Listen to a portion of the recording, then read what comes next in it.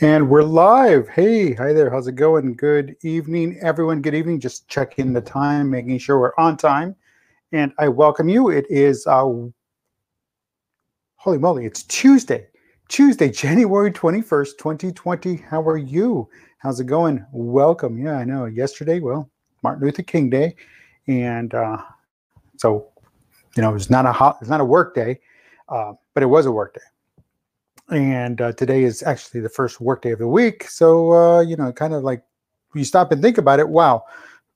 So that being said, I want to welcome everyone. Thanks for stopping by. Thanks for watching. If you're watching this live, I appreciate you. If you're not watching this live, but you're watching this later, stop by the live show. That's where it's all happening. You get to see it happen live.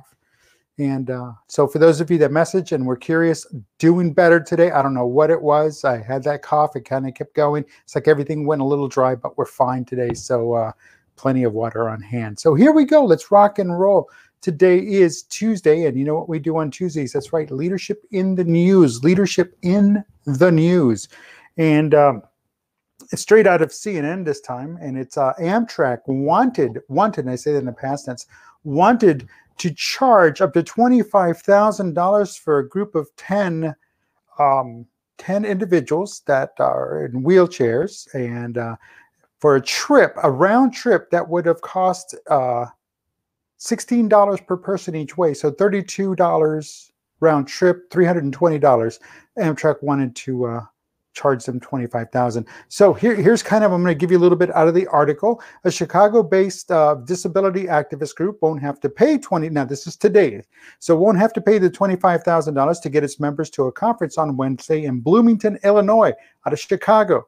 A trip that normally costs $16 a person each way. Access Living, that's the name of the organization, said it got the $25,000 round trip quote last month after it told an Amtrak agent that 5 of the 10 people making the trip, I stand corrected, there's only 5, making the trip are in wheelchairs. Quote, "We were shocked. We thought there was a mistake in the email they sent us," Bridget Heyman with Access Living told CNN. In an email exchange obtained by CNN, an Amtrak agent explained that the train had 3 spaces for wheelchairs, so it would have to take a car out of service, remove some seats to accommodate the group. Amtrak cannot sell seats in the car until it is returned to its regular configuration, so that contributed to the cost, according to the email. The agent told the group that the Amtrak had absorbed the cost of reconfiguring the cars in the past, but said that policy had changed last year. Quote, "We couldn't find the policy they were citing. If this is a policy, this is a problem for a lot of people," end quote. Heyman, who uses a wheelchair herself, told CNN. Heyman said the group had tried to resolve the issue and even reached out to Amtrak executive in charge of the rail service station. The story drew national attention, and the group heard from the railroad service on Monday.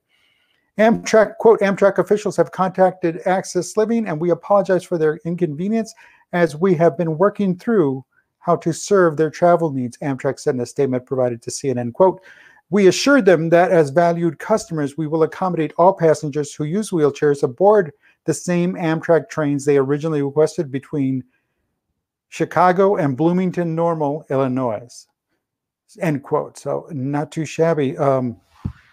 And because it made such national news, the Senator Tammy Duckworth, she's out of Illinois also, she tweeted on Sunday that the $25,000 fee was outrageous. She used that Twitter, that Democrat used that Twitter, so to her advantage. So just put them on notice that, hey, things are going on, things are happening.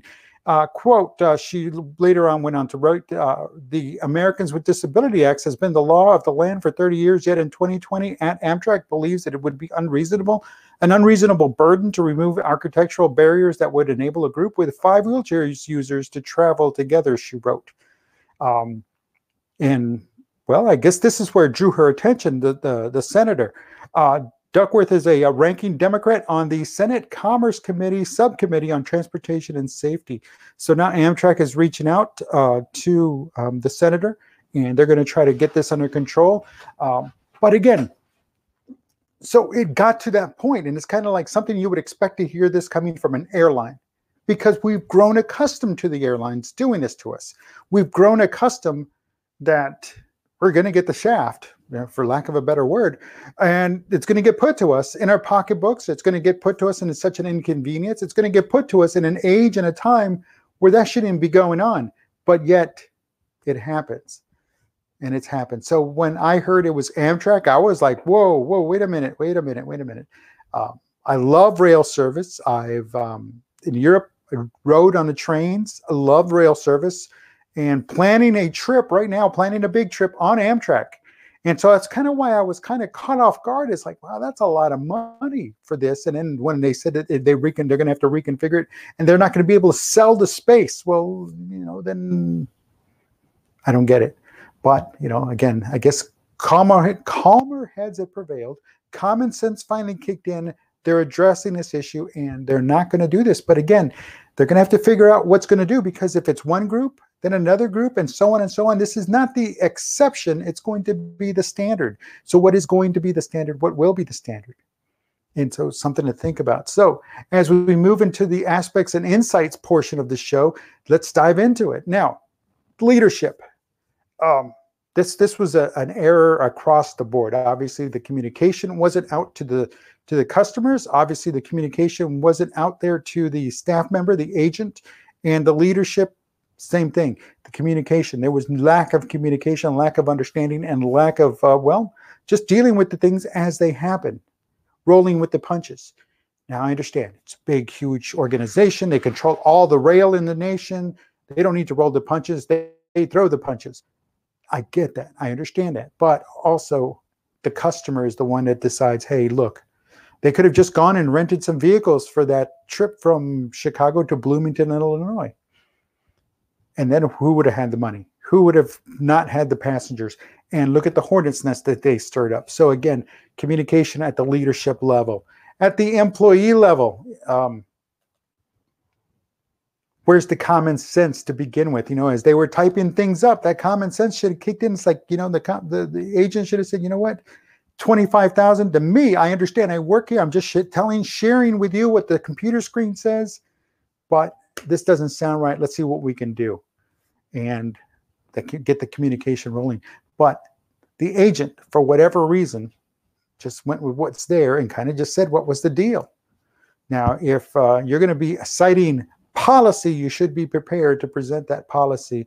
And if you're wrong, you're wrong. Admit you're wrong. But if you're correct, you should have no problem citing the policy change.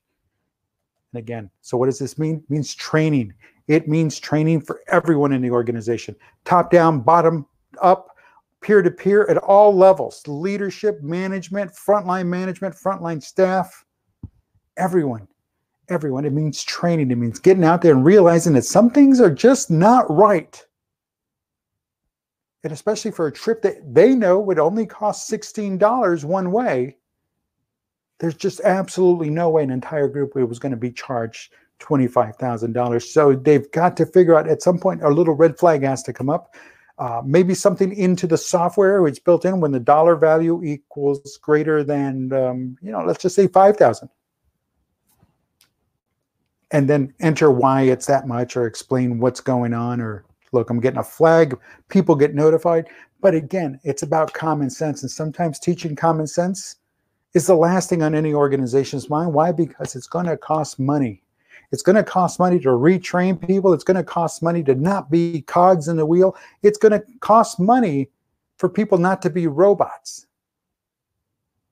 So is it valuable? Yeah, because again, they got this $25,000 thing looming over their heads. Now they're going to be classified just like another airline, because it's not an exception. This is going to happen again. It's not a matter of if, it's a matter of when it's going to happen again, and it will happen again until something is done.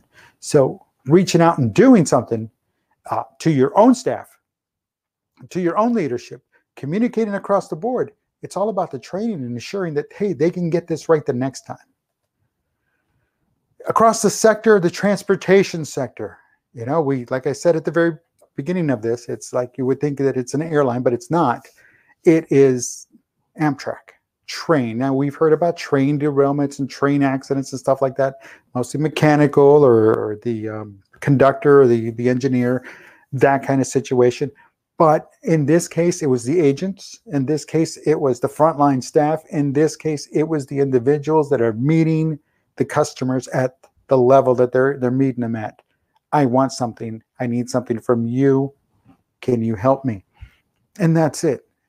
And there's absolutely nothing wrong with that, wanting to help people or people asking, hey, can you help me with this? This is what I want to do. I want to go from point A to point B.